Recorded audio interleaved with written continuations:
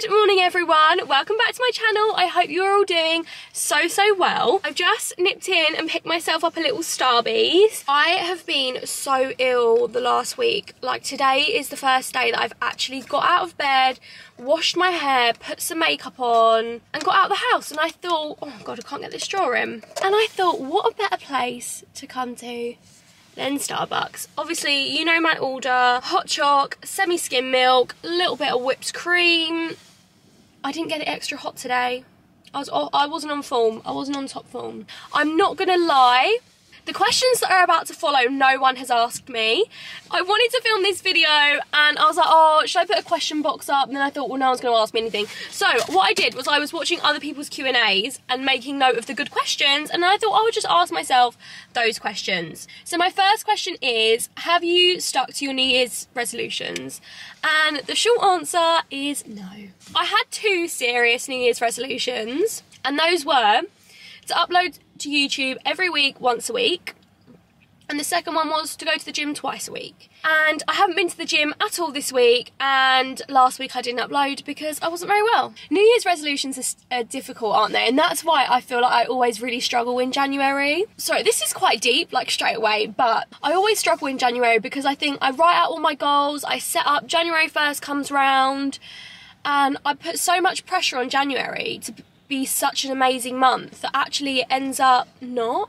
If I just chilled out and was like, these are my goals for the year, if we get to the year and we've achieved them, then brilliant, but if we haven't, then I mean, there's always 2024. A personal goal of mine for February is to just go with the flow, and it's a very difficult one because I'm not a go with the flow person. Like, I need to know everything, I need to have a plan, I need to be working towards that plan, and when things don't work for me, I feel like it just really frustrates me. So yeah, that was a very long rambly answer just of saying no, I haven't stuck to any New Year's resolution. The next question, any upcoming trips or holidays? Me and Rob absolutely love to travel. It is our favourite thing to do together. I feel so lucky that I'm able to travel around the world. My job is so flexible, I can take time off whenever I like. And I get quite a few days annual leave, which I'm really lucky. The first thing we have planned is Iceland. We are off to Iceland in March. I wanted to do a snowy trip. I did contemplate going skiing, but I couldn't be bothered to learn how to ski. I'm not a very active girl. Like, as much, I do go to the gym and I do like my HIIT classes at the gym, but do I really want to be on the slopes all day, every day? I don't know. My idea of skiing is sitting inside by the fire looking at the mountains with a hot choc, and I think me and Rob just had very different ideas of skiing, so we've decided on Iceland. Yeah, I'm so excited to get in the Blue Lagoon. I'm deciding between the Blue Lagoon and the Sky Lagoon. I haven't decided yet. That is the only thing that's booked in the diary. We're definitely going to New York again. That was one of my absolute favourite places on the whole entire planet. I cannot wait to go back, and this time I think we're going to try and go back in November, so a bit closer to Christmas but not quite Christmas where it's absolutely rammed. So New York, I really want to do south of Italy, Positano, Amalfi, Sorrento. Where else? Switzerland, I really want to go to Zurich, I want to go to the Lindt chocolate factory. The views in Switzerland, Rob's always wanted to go to Switzerland, so two birds, one stone. I'm so excited for all the travel vlogs. Of course, I'm going to vlog everything. This is what I have loved so far about being on YouTube, is just having all those memories to look back on. Next question is, which actually nicely ties in, would you ever permanently live abroad? Now, me and Rob talk about moving to New York most days. If we could move to New York tomorrow, you best believe I'll be packing my bags and we would be off. Like, that is just a place that is just so special to us. We love it, and I think it's got the same vibe as London, so you don't feel like you're too far out. For example, when we went to Capri, I would love to move to Capri. I would love to have a house in Capri or like a villa in Capri that I could visit. But you feel so far from anything, like you're literally on a little island. Whereas New York, it's like the hustle and bustle of London. You still feel like you're in a big city. Like, oh, I would give anything to live there, seriously. Day in the life of a girl that lives in New York, manifesting. Seriously, I love London, and there is nowhere else that I really want to live than London. As much as it'd be nice to do like a year in New York, 6 months in New York, I don't know. My heart is in London. Next one, which is quite a good one. Who do you think is going to win Love Island? So this year, I have been absolutely loving Love Island. I want Will and Jessie to win. Will is absolutely brilliant. Like, I think he is the best contestant that has ever been on Love Island. Seriously, he is brilliant. When they went to the Hideaway the other night, I was literally wetting myself. I was crying with laughter. He was absolutely brilliant. I thought originally that Lana and Ron were going to win it, but I don't know. I can't see that happening now. I mean, he's done her over so many times. She's done Casey over, which I think has kind of put her in the bad books. Because if I'm honest, I think what she did to Casey was actually a lot worse than what Ron did to her. So yeah, I think they've lost their chance. I really, really love Tanyelle. Tanyelle would be my friend. Me and Tanyelle would be friends. She is my kind of girl. She's honest. She is just, I really like her. She doesn't take anything too seriously. She's got the inspirational quotes that she comes out with, honestly, are amazing. I love her. Usually the Winter Love Island is never as good as the summer one, but this series is giving it a run for its money. Like, I'm loving it. So the next question is, what is your 5-year plan? Babies, marriage, and moving out. Me and Rob are so ready to move out, like unbelievably ready to move out. Like, I was ready about 6 months ago. We originally said that 2022 was going to be the year we were house hunting or flat hunting. Unfortunately, nothing came up. House prices have hit the roof. Interest rates have like doubled, tripled, quadrupled. And it's just not looking likely that we're gonna move out anytime soon. So this is the thing, I was telling everyone September, and I think as I was telling other people, I was trying to manifest it, and I thought if I say it out loud it's gonna happen, but it didn't, and I was a little bit devastated. But it means that now we can go on all our lovely holidays and just enjoy life. What else was the question? Moving out. I've literally just gone in on moving out. Babies. Oh my god, guys. Right, Molly May has made me so broody. Like, my mum and my sister keep saying, oh, I'm so desperate to have a baby. They keep holding up little whenever we go out, we're looking at baby clothes. But as I said, like, I'm literally still living between mine and Rob's house, and it just is not practical bringing a baby into that. Like, because in 5 years time I'll be 27. That is crazy. Right, I'm 27. What do I see? I see me, I see Rob, I see a little doggy, sausage dog, potentially.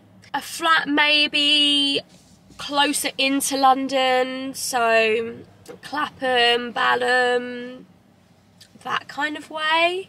Maybe a little bump. Maybe I'm having a gender reveal. 100% a ring on my finger by 27. I mean, if you're not going to get engaged to me, literally, after being together for like 12 years, then are you ever going to marry me? Yeah, so that was another thing I thought I'd talk about. Me and Rob have been together, well, we met in school, so we've been together since we were 15. So by 27, we would have been together 12 years. So we definitely should be, by that point, moved out, ring on the finger, and a baby on the way, hopefully. My mum says I'm gonna have a girl first, but I literally see a little boy that looks exactly like Rob.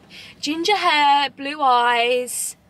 Oh, I just can't wait. I actually can't wait, like, to make something that's like me and him, and like grow it, and my body and everything be about me. A baby shower, gender reveal.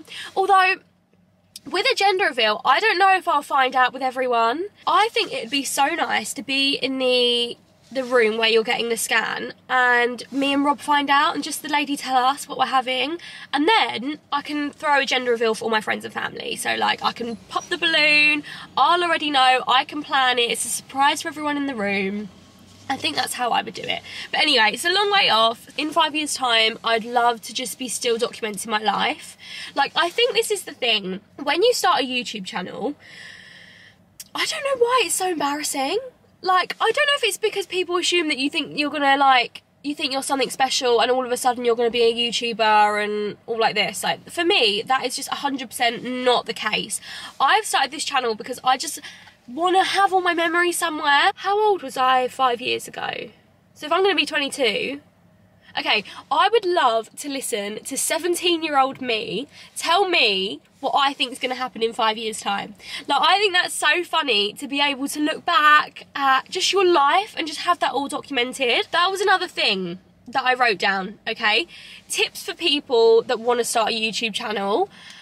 I don't really think I'm in the position to give anyone any advice, but I have been doing it a few months now, and two things I will say: if you want to do it, just do it, because I thought I was going to get a little bit, you know, like from people that live in your area, like I thought everyone was going to be like, oh god, that's really embarrassing, but no one has actually said anything to me. You might all be saying it behind my back, but I don't really care, and I think now I've put like a few videos out, I don't think anyone bats an eyelid anymore. So I would just say, if you want to do it, because before you know it, it'll be a year, 2 years, 3 years, 4 years down the line and you still haven't done it. And what, because you're worried that people are going to laugh at you? Like, I've just gone past the point of caring. People were laughing at me before the YouTube. Like, I'm the clumsiest person. I'm always falling over.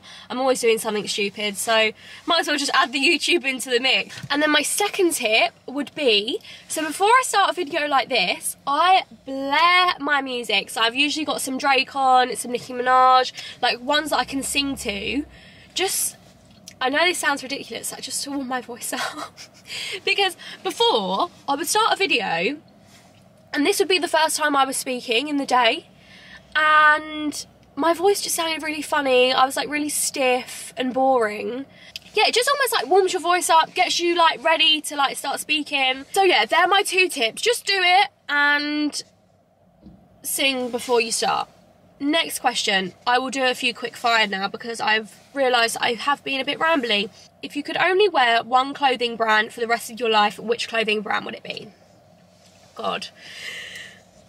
Oh, quick fire. I don't know. Adenola, I obviously love all their active wear. Like, I've got their leggings on now. I'm always wearing their hoodies, their socks. Then Skims. I love my Skims dresses. And then the third one would be Zara. Yeah, this jacket is Zara, this top is Zara. So it'd be between them 3. Because I think Skims, I love the dresses and the bodysuits. But I wouldn't wear jeans ever again, or leggings. Adenola. I'm going to go Adenola. I love Adenola, but I just don't invite me out to the club because I'll be arriving in Adenola in that case. The question is, what is your dream car? So my dream car has to be... See, I always say to Rob, my dream car's a Range Rover. But Rob was like, that's not a dream car, because people have Range Rovers. Like, you want to aim for a Ferrari or a Rolls Royce. I'm just not a big car girl. Like, my little Fiat, I've had her 5 years this year. Like, today we have had a bit of an issue where it's come up on my dashboard saying I'm having an airbag failure, which obviously isn't great. So I hope we do make it to 5 years. It's 5 years in June or July, I want to say. And I would literally buy a new Fiat. Like, if I had all the money in the world, I would obviously love a Range Rover, but I'm just not the best at parking. So I don't know how that would work. I thought this was actually a nice question to finish off on, and it is something that I'm grateful for. I definitely don't ask myself this question enough. Something that I'm grateful for is my family and Rob, and I suppose just my health and just life. Like, I know that sounds really cringy. I am, and I hate to say this, and I am working on this, I'm quite a negative, cup half empty kind of girl. But when you actually sit down and think about it, I'm just so grateful to be here, to be happy, to be healthy, have my family, have Rob. Do you know, like, I just feel so grateful. Like, when I sit here and think about it, I'm actually the luckiest girl in the world. Ask yourself what you're grateful for, because it actually has just changed my entire mood. And instead of just thinking about the negatives of life, you just have to be positive, and you just think, I literally have everything that I ever need and I'd ever want. So that is it for all of the questions. I really hope you enjoyed this video. I actually really enjoyed filming it. If you have made it to the end, then I love you millions. I really, really appreciate it. Thank you so much for watching. Please do subscribe if you haven't already. I upload every Sunday, and I will see you next week. Love you. Bye. Mwah.